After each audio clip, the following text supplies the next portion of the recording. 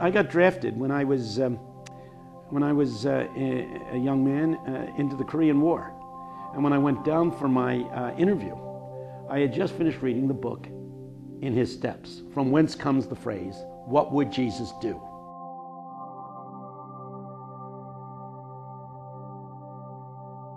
That book impressed me. Everybody's wearing this WWJD, what would Jesus do? So when I was having my interview, I said, I have to do what Jesus would do, and I'm not sure that Jesus would run a bayonet into somebody and cut out his guts.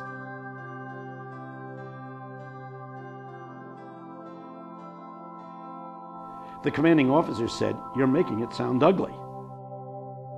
He then smiled and he said, I know the ludicrous nature of my statement. It is ugly, of course, but you must realize that most of the people in the military never do anything that ugly.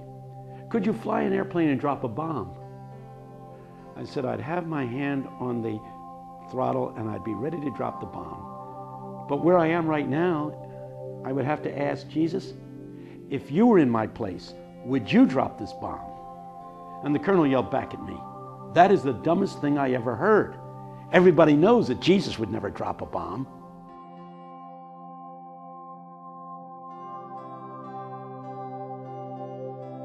Now it scares me that we have a generation of Christians who know what Jesus would do, and yet will do the opposite and call themselves followers of Jesus.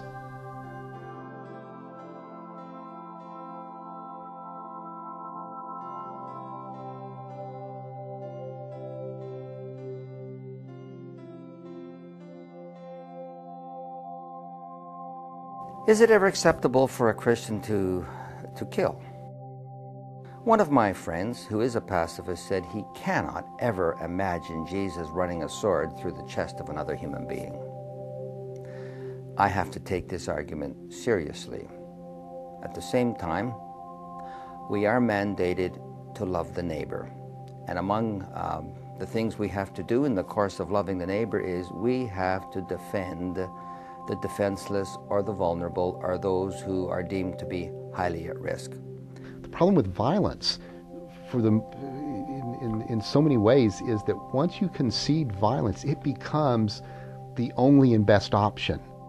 Too often we end up not going down roads, not preparing ourselves for things that we could do that are intermediate steps between passivity and violent action.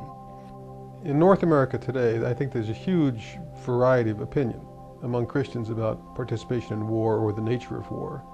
There's lots of Christians, unfortunately today, who see the situation we're in now as not unlike the Crusades of the 1100s, where Christian culture and Christian nations are under attack by unchristian people, in this case, as in the Crusades, by what they see as radical Muslims. They think that war is not only justifiable, but necessary and a good thing, perhaps. One of the negative consequences of Christians blindly supporting national war is that it makes it too easy for the world to view Christianity as this institutional and political organization or entity that has been in bed with the state, the church and the state, commingling for so many centuries. And it's easy for people to write off Christianity as just this power-hungry institution that finds theological reasons why nations can go to war. And this is everything that Jesus stood opposed to. There are some times when peacekeeping does require people who are willing to take lives, to be killed. But I also understand that there can be a much greater good in those situations. How would Jesus handle it? I don't know. There is an argument, and a good argument, that we should not be killing each other. But I'm never comfortable with a situation where we are going to allow and to watch others kill those that cannot defend themselves. I have been in 20 countries just in the last 8 months. I've been traveling a lot. And everywhere I go, this question of the relationship between Christian faith and Christian religions, denominations and churches, their relation to violence is on everybody's mind.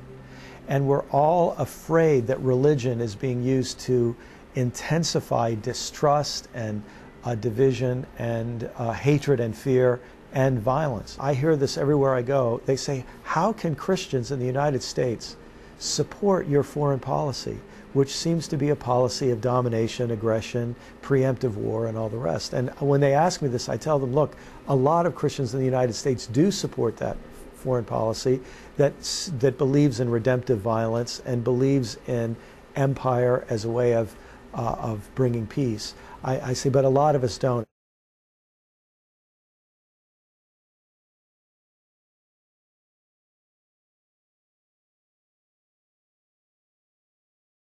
Unfortunately, throughout church history and throughout history in the world, Christians have not hesitated in times of war when they felt their political gains outweighed their theology, I guess, to kill each other in the Lord's name. I would also be hesitant to say that Jesus was a pacifist. We can look at his lives and the actions and the things that he does, and we see tendencies towards that, but we also see confrontation. Confrontation is not militaristic necessarily, but one can look at the life of Christ and see examples where he is not pacifist in the definition of true pacifism. I think a major theological problem in the church in North America is in fact this embracing of a crusade model. And certainly in the last 5 years, crusade is getting much more press. We hear people actually arguing for crusade approach to evil in the world. That's even more disturbing than the just war. The core of this is, I think Jesus is left out of it completely. I think we have marginalized Jesus from the church. I think we've got 1,500 years of theological reflection. We're very good at it. But we have, in fact, silenced Jesus. All right. Make sure I've got some level. I'm warm. Doug?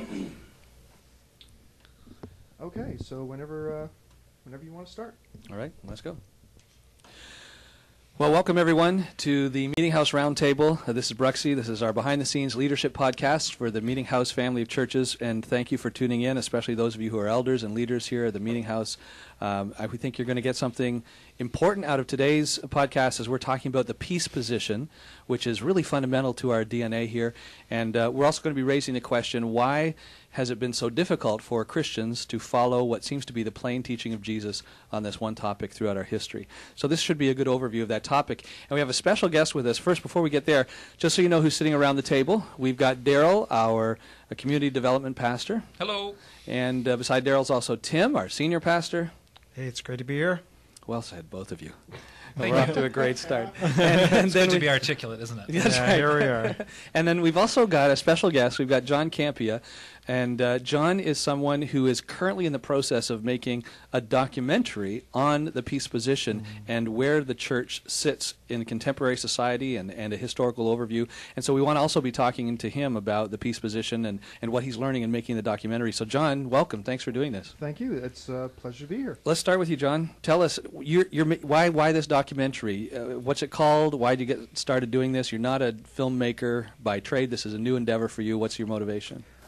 The concept of Christians' involvement in violence has always been of interest to me. And I've always kind of had what I call a moderate pacifist position, that personally, I'm a pacifist, but, not so much die hard. So I decided, it's interesting.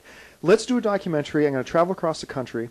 I met with 22 different history professors, theologians, seminary profs, political leaders, what have you, and asking them the questions about just war theory and pacifism, Christian pacifism.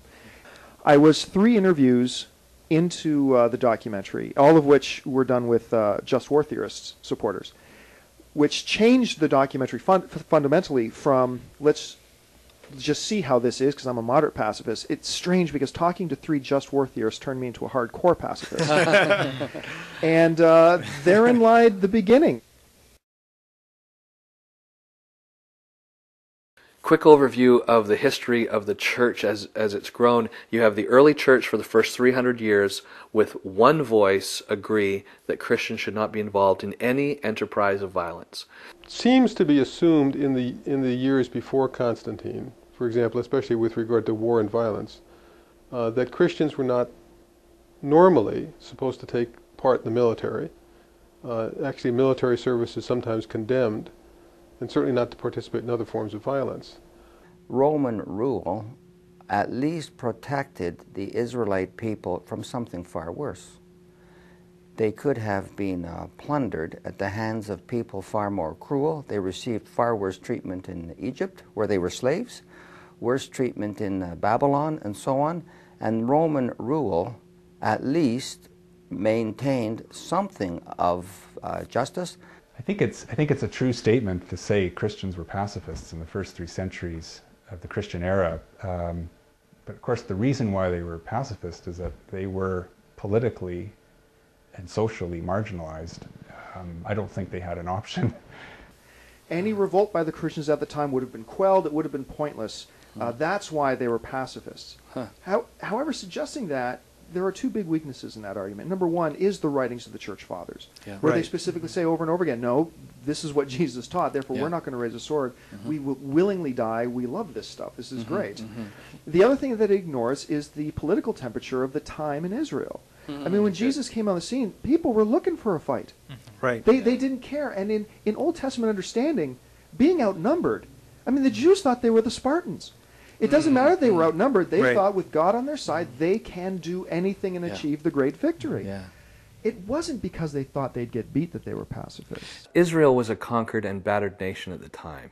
It would have been as though Hitler had won the Second World War and had invaded a number of nations, and they were defeated. And he was an obvious enemy and an aggressor, and not treating people nicely. Nero, who is known as one of the great Christian persecutors, we have accounts of his persecution of Christians, and his persecution of Christians being so brutal that many in the Roman populace actually felt sympathy for the Christians, because Nero was just crazy. He was a madman. We're told, for example, that he impaled Christians and would put the poles that they were impaled on into his garden, and at night he would light the Christians on fire so that he could walk at nighttime to illumination.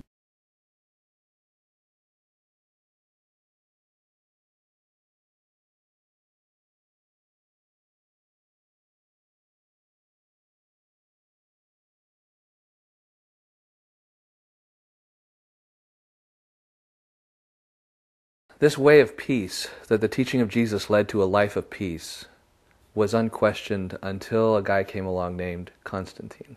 Clearly, when Constantine became emperor and professed Christian faith in the 4th century, something changed with regard to the church's relationship to the empire as a whole, and a part of that, the church's attitude toward war. In order to be a member of the armed forces in the Roman Empire or a member of the civil service, you had to submit to Roman religion. You had to acknowledge the Roman deities. Since no Christian would say, Caesar Curious, Caesar is Lord, we said, Jesus Curious, Jesus is Lord. Since no Christian would defer to the idolatry of the state, Christians were forbidden service in the armed forces and the civil service. With the conversion of Constantine, however, the situation changed overnight. All of a sudden now, one had to be baptized, that is a Christian, in order to serve. In fact, some church historians say there are only 2 periods of church history. The period before Constantine and then the 1700 years after Constantine. So indicating just how significant his conversion is. For many Christians, Constantine was seen as practically vice Jesus, Jesus second in command. I mean, the way church historian Eusebius, who lived at the time, who knew Constantine talks about it, Constantine was almost a semi-divine being. I mean, it is an amazing plot twist when the Roman emperor, the guy who represents the the country that has invaded Israel and was responsible for the death of Christ and has killed thousands of Christians for centuries in the Roman Colosseum, that the emperor of that nation of Rome himself becomes a Christian. That's fascinating. The church has never been able to hold on to power very well at all. It is corrupted very, very soon. And we see the idea of after Constantine, a state church. You don't have to look all the way through church history, although you can, but the idea that the closer the church has been to the state, the closer theology has changed to emphasize state priorities. But what happens now when the emperor of Rome says, yeah, Christianity is the way to go? And what happens when that is a peace-loving, a pacifist morality? What happens to your armies if the entire nation starts converting to Christianity? What happens to Rome as a power in the world if people actually buy into the peace teachings of Jesus? They're not going to be a military strength. So Constantine, he needs help. He wants people to buy into Christianity as a unifying philosophy, but he can't have people buy into the peace teaching, or Rome itself will become weak. And so there are some theologians that are willing to help him find ways of doing an end run around this central core teaching of Jesus.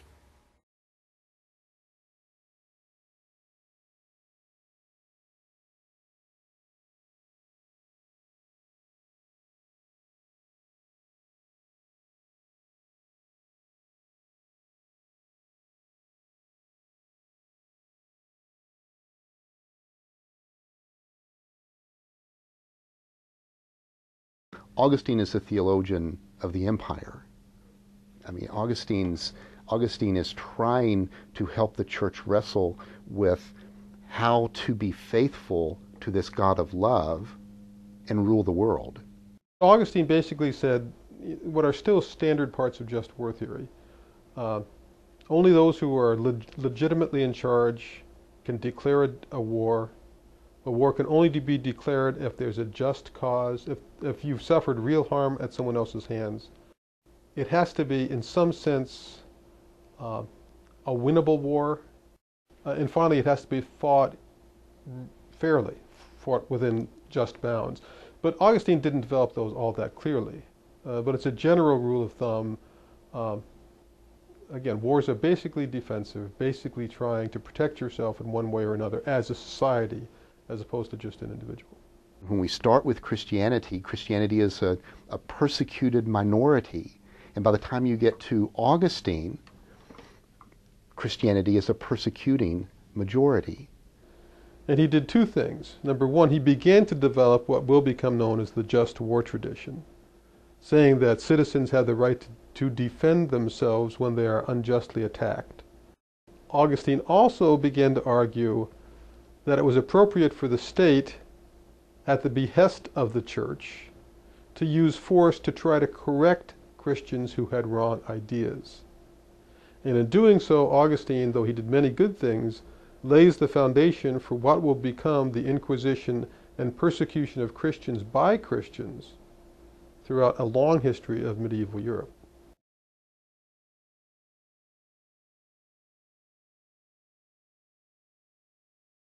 The arguments for Christian just war, of course, have been articulated in no little detail.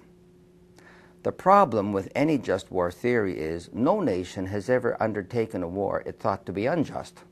Just war theory is not an endorsement of all war. In fact, it's supposed to be a limitation of Christian involvement in, and when involved in, limiting what Christians can do and what the state can do in warfare. It's not supposed to be an endorsement of all conflicts. It's actually supposed to be a tempering series of criteria to limit the carnage and horror of war. Anyone thoughtful in the just war position will readily admit that war is a horror and a nightmare, but it's an inevitable reality and it must be tempered. The theory runs something like this. As long as in your individual life you're being a good Christian, then when you play a role of a soldier, when you put on a hat that says, now I'm in this particular role, then you're allowed to act more like a soldier than like a person who's living out the teachings of Jesus. Because certainly someone who's living out the teachings of Jesus is loving their enemy, laying their life down for their enemy, not killing their enemy. What they're able to teach then is that, because it raises the question, well, what happens to the command to love your enemy? Do I just not have to love my enemy anymore as long as I'm a soldier? And what Augustine is able to teach is, no, God only cares about, or mostly cares about your heart. Augustine is able to encourage the belief that your heart is what matters, not so much your actions. So as long as you're loving your enemy in your heart, it's okay if you're killing them. I think if we look at it more philosophically, Jesus also commands us to stand up for the rights of the oppressed, to protect the widow, to protect the orphan, to protect those who are downtrodden. And he physically does that. He endorses it. Not only does he endorse it, he exemplifies that. Sometimes I believe that in order to do that, that requires confrontation. I would always hope and strive to bring about that confrontation through peaceful means, and to bring about that dialogue through non-militaristic means. I'm not somebody that loves war, but I believe sometimes the oppressor is unwilling to listen to reason. Sometimes the oppressor has an agenda and they won't be philosophically moved. They won't be peacefully dissuaded from that position. At that time, I think that I have a mandate as an individual to thoughtfully stand up for those who are being oppressed, for those who are being used, and for those who are being abused. I think there are those times when a country and a people's right to exist is threatened. And I think that that the just war would sit there and say, you know what, this is justifiable. That being said, I think I have a very, very high threshold for agreeing that any war is just. I think the cost is so high that to justify us going to war against another country is so tremendously, because of the impact it has for us on a nation and also on individuals. To rewire an entire generation of people, to make them go through both the horror of war, of losing lives, but also the horror of taking lives, which in some ways I think is just as traumatic. The other thing they love to do is dig out theologians talk about a just war theory. That's exactly what it is. All these people who argue with me, quote Calvin, quote Luther, quote Dietrich Bonhoeffer, and that's great. I say, let's put them up against Jesus. That's what they say, just war. Jesus says, love your enemies. Given the age in which we live, war is total destruction of nations. The just war theory, when applied to any modern war, will not work. Certainly it hasn't worked in Iraq. Did we assure that civilians would not be hurt? And have we in fact spared civilians? Let me say this, we've lost now more than 2,500 people over there, men and women bravely standing up for what they believe was the right thing. And I have great respect for those people who are laying down their lives over there.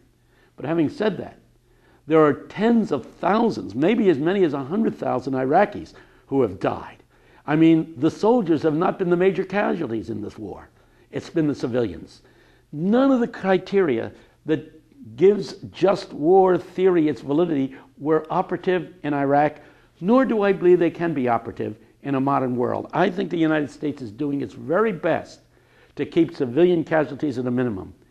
But even then, the number of civilian casualties is overwhelming.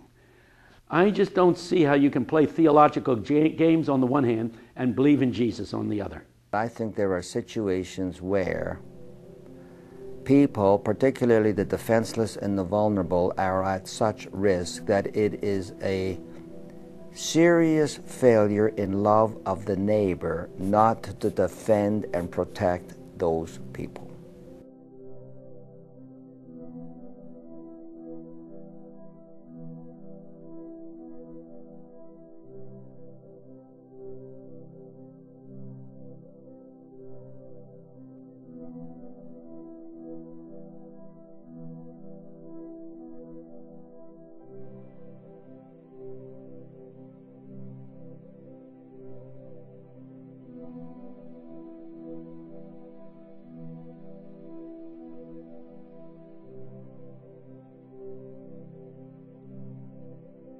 Orwell said concerning the pacifist movement in England that pacifism is always possible in countries that are small islands maintained by a huge navy. Very often, pacifism is rejected because it won't work. I think that's a misunderstanding of pacifism. Pacifism isn't a strategy to bring about a more peaceful world. Just war theory and the crusade is a strategy to bring about a peaceful world. Okay, for me, being a Christian means accepting Jesus as both Savior and Lord. And so if Jesus teaches, love your enemies, that means I love my enemies. And if I am to love my enemies, that means I cannot go out and try killing my enemies. His words in Matthew's Gospel, chapter 5, in what we call the Sermon on the Mount, obviously state this in perhaps the most striking way, where he talks about not paying back evil for evil, about turning the other cheek and going the second mile, and not refusing to give to anyone who asks. When he talks about, not only does he say don't hate your enemies, but he says love your enemies in tangible ways, and which is an imitation of the way God in heaven treats those who are the unrighteous, those who are his enemies. You cannot read through the Sermon on the Mount without coming away with the sense that to be a Christian is to be a pacifist. Mahatma Gandhi once said very carefully and very forthrightly, everybody knows what Jesus was trying to say, except for Christians.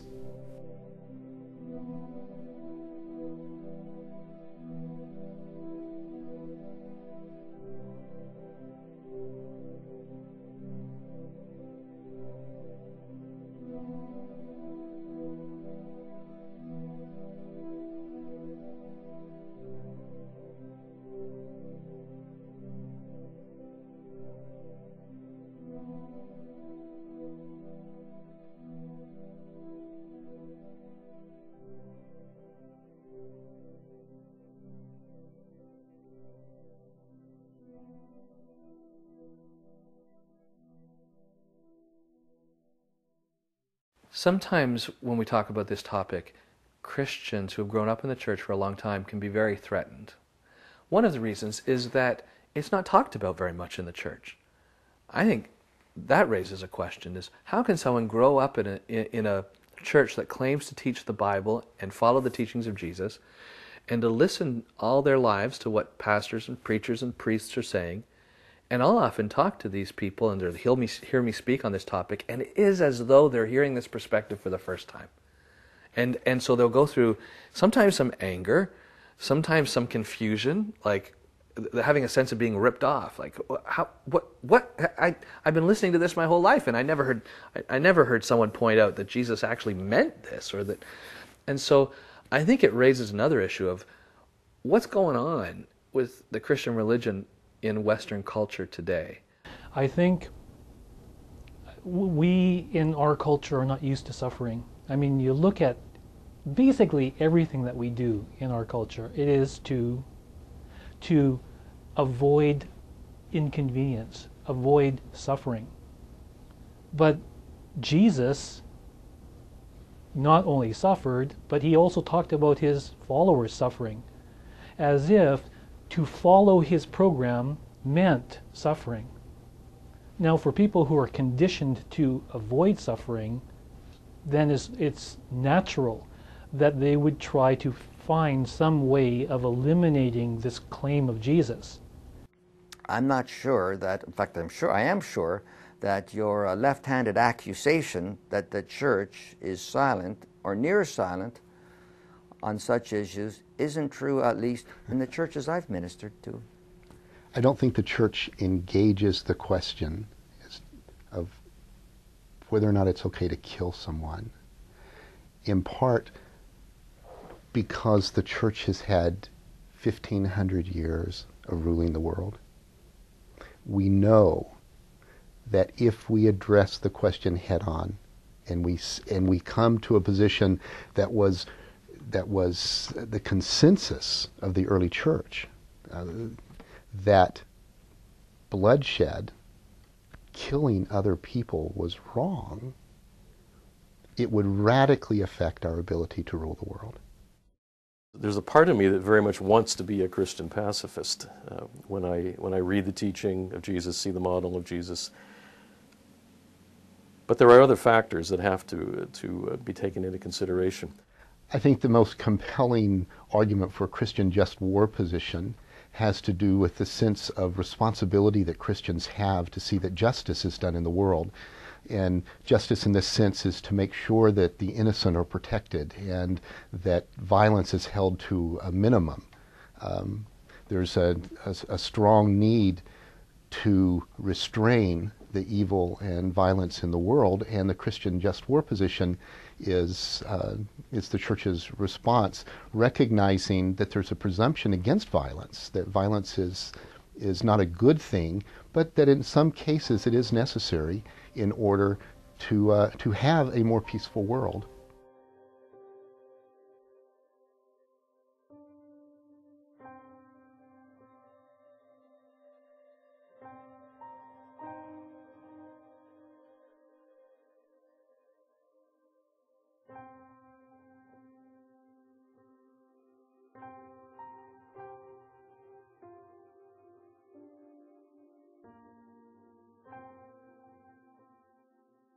The difficulty of the Old Testament in terms of posing a problem for Christians who hold a non-violent position is huge.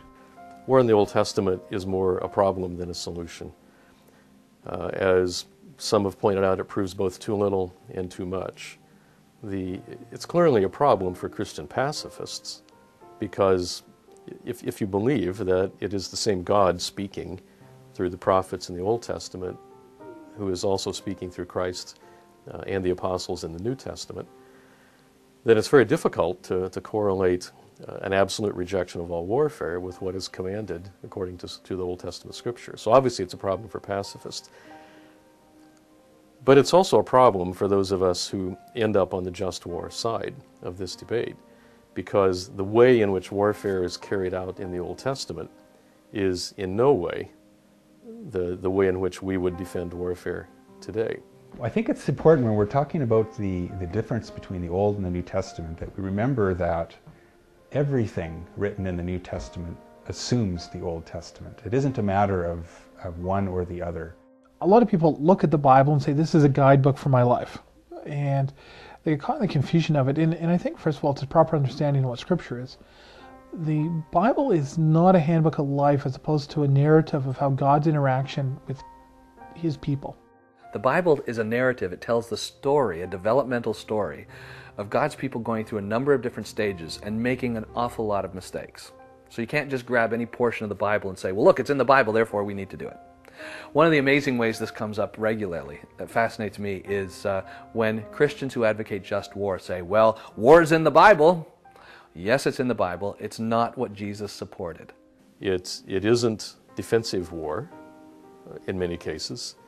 Certainly not in the case of God commanding Israel to go in and exterminate the Canaanites. It's very much offensive war. It's not defensive war against aggression. In some places you have God commanding that the whole population of a given area be wiped out. And so there's nothing like immunity for non-combatants in the warfare. Whenever I bring up this subject with theologians, they do two things with me. First of all, they start quoting the Old Testament. And they say, look at all the wars in the Old Testament. See, God sanctified wars and glorified wars and all of this. Yes, He did. Please note that when you come to the New Testament, Jesus said, as of old you have heard, an eye for an eye and a tooth for a tooth. But I give you a new commandment. I don't want to be nasty, but if Jesus says it's a new commandment, I think He means it's a new commandment, which means it supersedes the old one.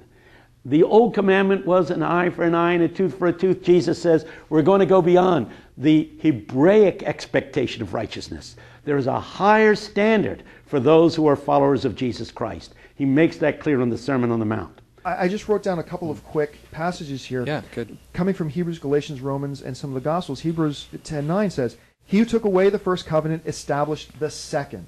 Hebrews 8:13 says, "And speaking of a new covenant, he makes the first one obsolete. And what is becoming obsolete and growing old is ready to vanish away." Galatians 3:13 says, "Christ has redeemed us not from the wonderful Old Testament. Christ has redeemed us from the curse of the law." Romans 7:4-6 says, "Therefore you also have become dead to the law through Christ. Now that we have been delivered from the law," like once again, referencing the Old Testament is almost something bad, something that didn't work, like Tim is saying here.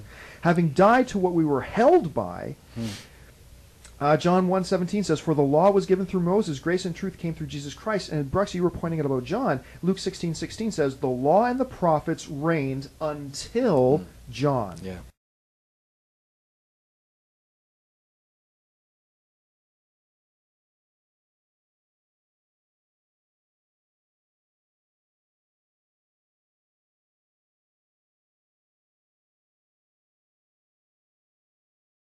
The fundamental exhortation at the beginning of Romans 13 is to the church, to Christians, to submit to the authority of the state. I mean, this is the fundamental point.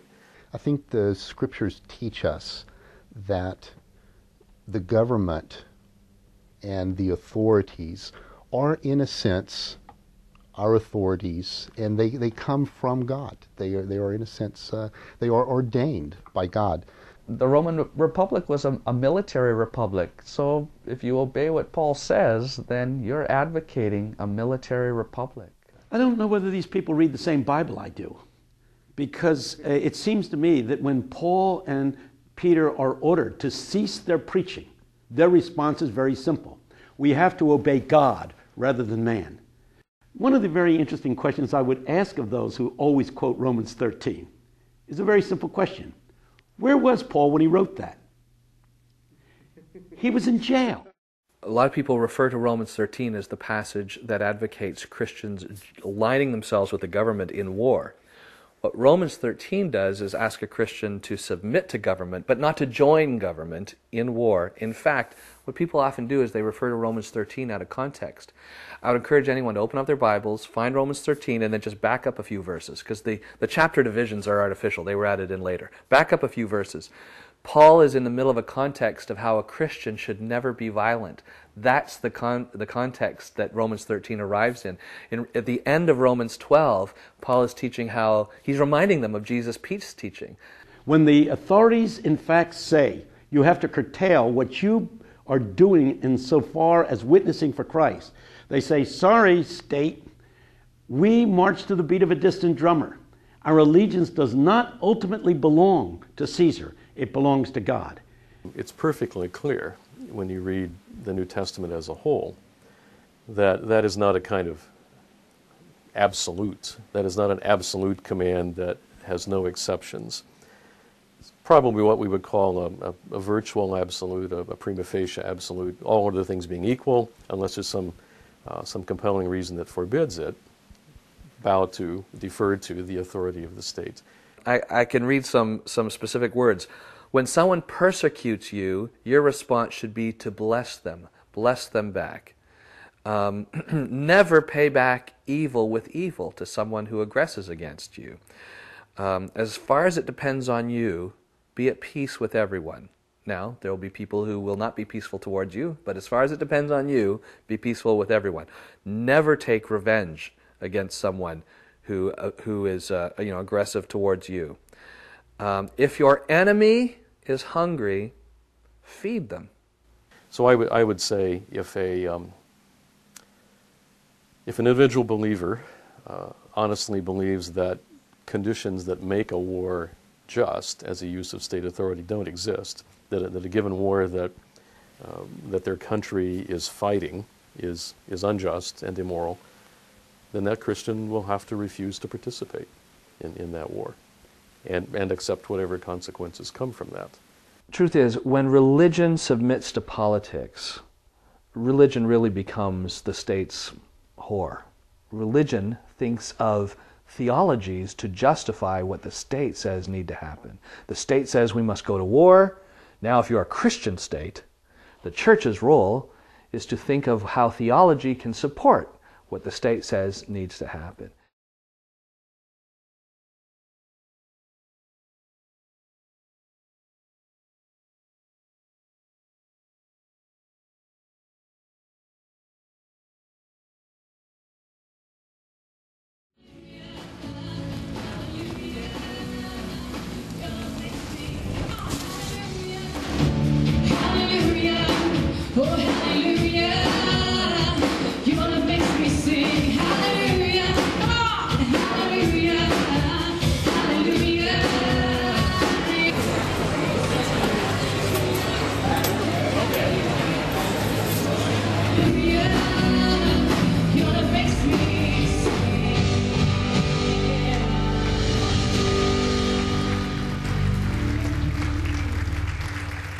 We've got to stand up and take back the land.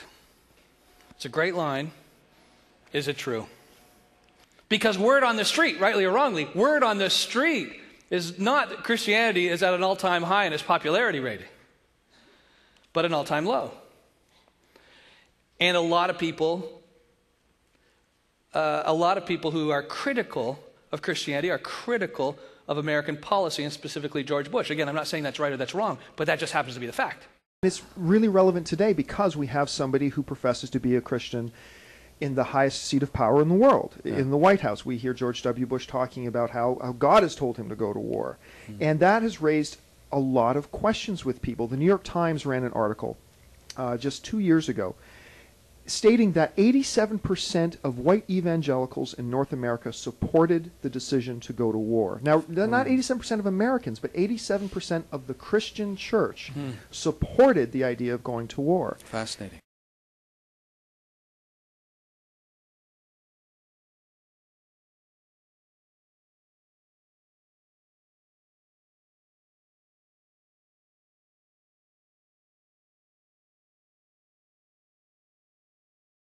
Yeah, towards the end of his life, Jesus goes to the temple in Jerusalem, and if he is truly a military Messiah, the way people are hoping, you would think he would have a pep rally for the cause and gather everyone together at the temple and say, okay, all of you religiously zealous people, let's organize ourselves to kick out the Romans. And instead, he goes into Jerusalem and he has a complete temple tantrum.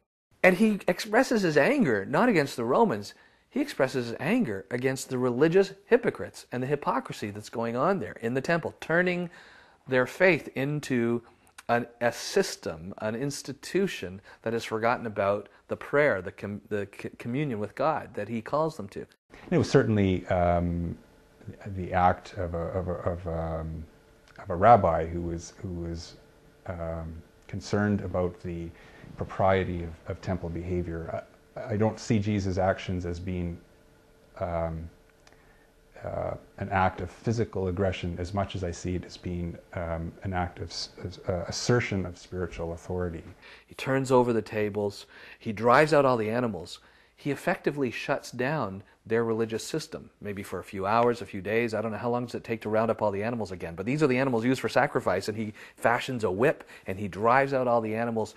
He makes it impossible for them to just blindly carry on with their religious system without stopping and thinking about what he's saying.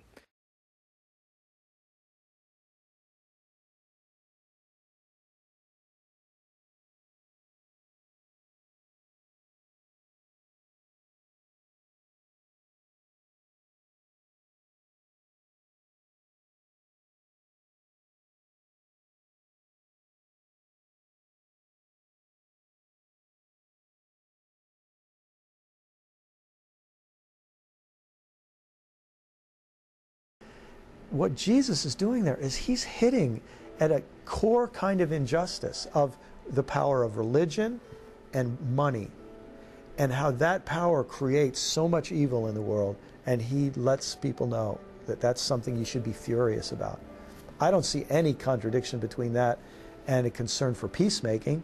I see that as exactly the kind of passion we should have about peacemaking. It's an act of great anger. Some people, and this is when you can see they're grasping at straws, are trying to say, but his rebuke of the religious system was so angry. Can't we use that as justification to, I don't know, go to war with another nation? And it's a complete disconnect. It is in keeping with his regular, raging rebuke against religious hypocrisy. Yes, not calling people to do physical violence against people of other faiths or of other nations. There's no connection there.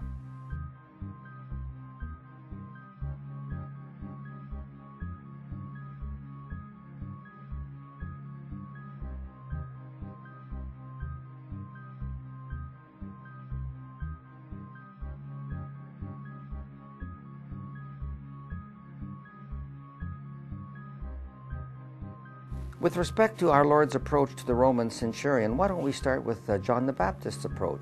John the Baptist, among other things, said that those people who were truly penitent and who were being baptized not because they were trying to buy fire insurance, but because they were genuine and sincere in their repentance, He says, among other things, that they shouldn't defraud, they shouldn't steal, and the soldier shouldn't intimidate civilians or exploit them. But nowhere does John the Baptist suggest that the soldier is wrong as such. I think that the relevancy of Jesus' treatment of the centurion, that he pointed to the heart of the matter. This man was a man of faith. And the fact that he is a Roman soldier was secondary, but I think it's important because that would have been a great example of Jesus to have taught a personal ethic of nonviolence. But here Jesus is himself not criticizing the fact that this man makes his living in the military. In so many issues, for example, this issue of Jesus and the Roman centurion, and Jesus dealing with centurions, and all through the scriptures, dealing with people who work in the military. When people take this absolutist stance, it's either war is fine and okay and biblically justified and we should expect it and celebrate it and see it as a valid institution of society. I mean, that's what some people seem to say. Over to the other extreme where people say, if you're, you can't be a policeman or be a Christian. You can't work in the military and be a Christian. You can't work for a subcontractor who works for the military and be a Christian. I don't have time for either of those extremes. I think Jesus works with people wherever they are. The Roman soldier is plainly a Gentile, and the centurion has a domestic need which our Lord addresses and lends healing. And our Lord at no point says to the man, I just think that you're doing the wrong thing every day by being a soldier at all. Well, Jesus didn't tell him to stop being a soldier. To which I would often try, he also didn't tell him it was a bad idea to own a slave. That's true. And as you read through history, that was actually one of the church's prime, that scripture was one of the prime supporting texts for saying that slavery is okay. And at the same time, when you tie that into the teaching of Jesus, isn't that just an example of Jesus loving his enemy? That's it. And loving your enemy doesn't mean you're going to agree with your enemy. You can't say, but wait, Jesus did nice things for Romans, so he must approve. No, Jesus taught we should love our enemies. And to take a quote of omission, because Jesus didn't bring this up, this proves that it's okay to kill people, I think is intellectually dishonest. And that's probably the harshest thing I'll say. But I would agree wholeheartedly that evil has to be confronted. The issue isn't whether or not you confront evil. Just war theory has a strong presumption against violence. The whole system is set up that violence is wrong. The assumption is that violence is wrong in all cases unless it meets this very strict criteria. And if it doesn't meet all of this criteria, even if it meets, 5 out of 6 or 6 out of 7, if it meets, if it meets the vast majority, that's not good enough. If a just war theorist wants to say to me that, no, Christians are called to violence in the face of extreme evil when all other options have failed, and to which I reply, well, in that scenario, then you're advocating taking a sniper rifle down to an abortion clinic and shooting abortion doctors. There is no greater evil. You have tried everything else. We've tried the courts. We've tried protests. Therefore, it's okay to go and shoot them. I don't even like that question, John. Well, just to debate the question, you and I think it's a frustrating question. Well, it's meant to be a frustrating question. There is a perception out there, is that some people use, that just war theory enables everything, including snipers sitting outside of abortion clinics, that the fetus is undefended and we need to shoot people.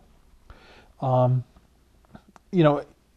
me, that is a twisting of the just war theory.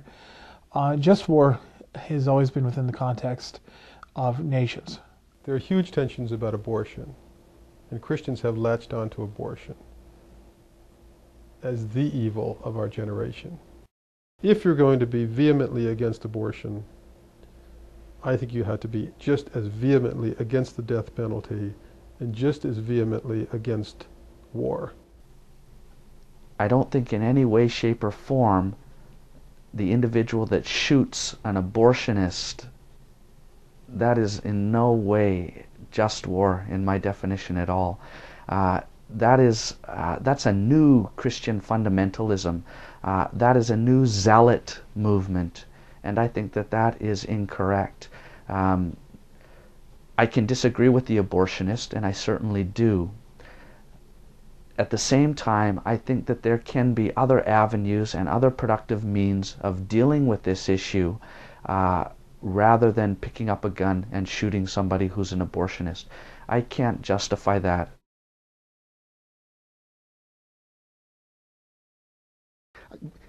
I think one of the problems is that Jesus' teaching has been neutered to really underwrite this passivism, this do nothing or be violent.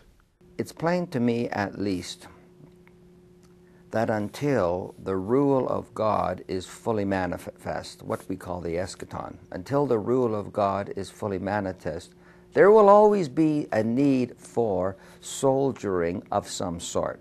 This is not to legitimate for a minute any kind of military rapacity or to give any nation carte blanche with respect to military activity.